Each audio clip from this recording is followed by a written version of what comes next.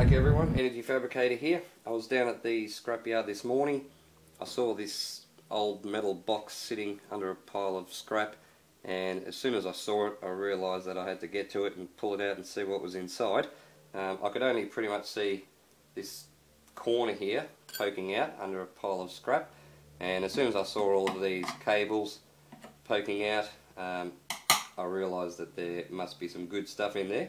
So we pulled it out and I took it home, and I'm going to strip out what I can and do a bit of a tear down, and then we'll have a look at all of the parts. So let's get into it.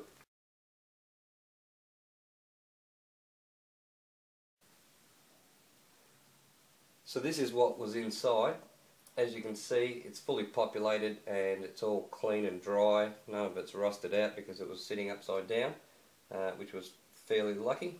As you can see, we've got a full bridge rectifier here.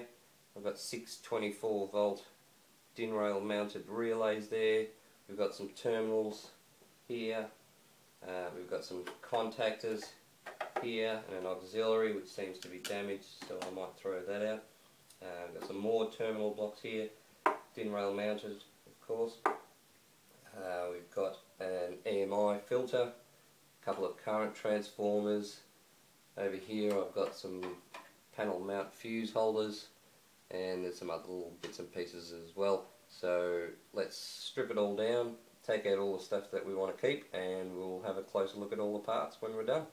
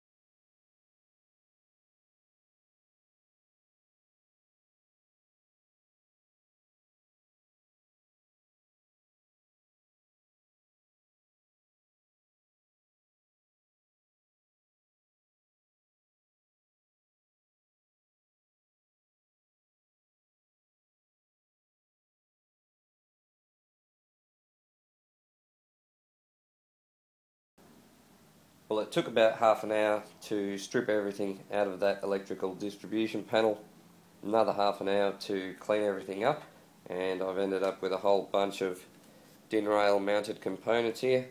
We've got these terminal blocks here, 6 relays, 5 contactor blocks here, pretty high powered ones, ABB, and I also managed to score another EMI filter. I've got a fan cover here from RS Components, and a couple of these strips of terminal blocks. So I've got 2 of those strips there. Got myself a couple of capacitors, small capacitors, a full wave bridge rectifier. We've got some more of these little labels here for labelling our wiring. I've got 4 of these panel mount fuse holders and a couple of these 50 amp current transformers. So that was a pretty good little score, and I'm pretty sure that all of that will be useful at some point in time.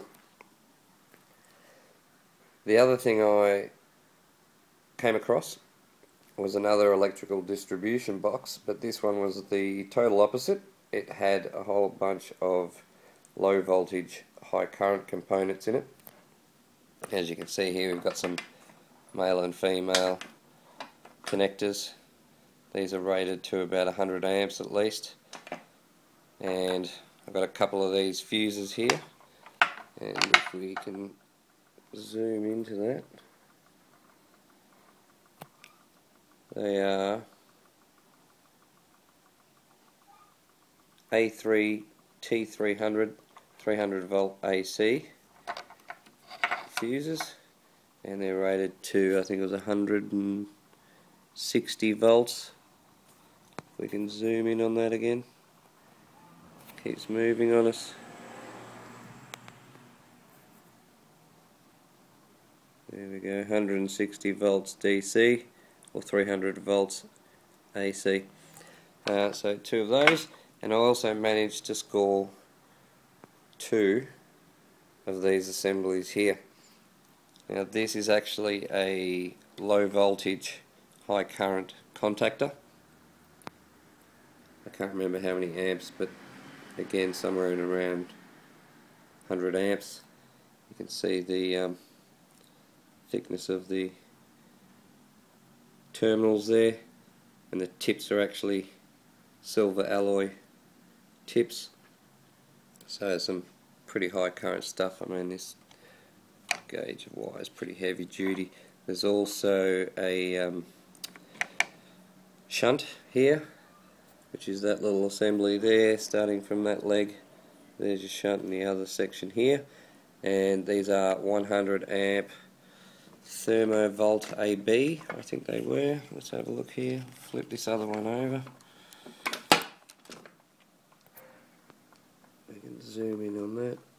Yeah, 100 amp 60 millivolt thermovolt AB shunts, and you can see it came in, power comes in by this terminal into the contactor, out the other side over through this shunt into this circuit breaker here, and then out through this cable mounted to a panel, and then the other mating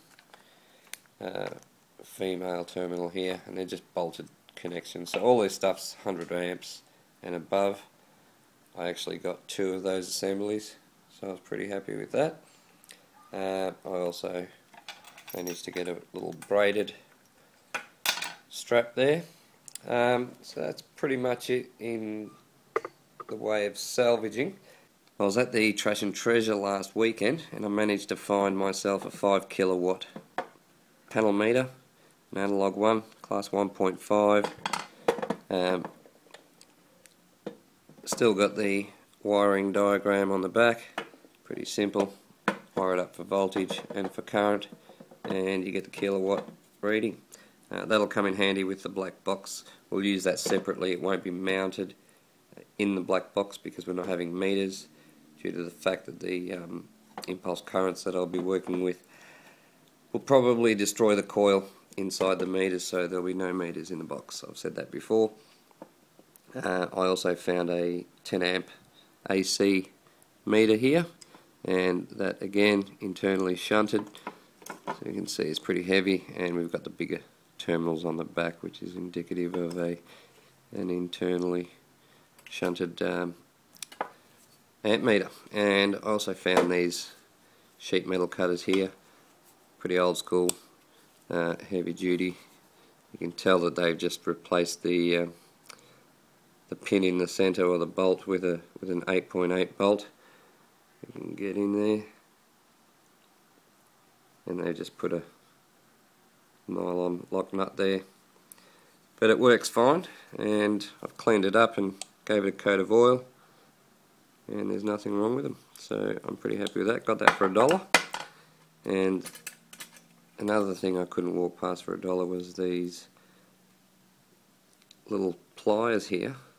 Now the good thing about these is that they've got these little locking ridges here, so if we want to grab onto something and keep it locked in, we just squeeze it a bit further and it clips over, and we can hold on to whatever we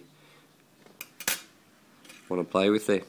As you can see, just by keeping your eye open, all these parts pretty much for free. I think I paid about $5 for those meters, a couple of dollars for the pliers and the sheet metal cutters there. And that's my wife coming home, the car backing up, and I've also got a couple of boards here that I've got to strip down. Thanks for watching. Please subscribe, leave comments.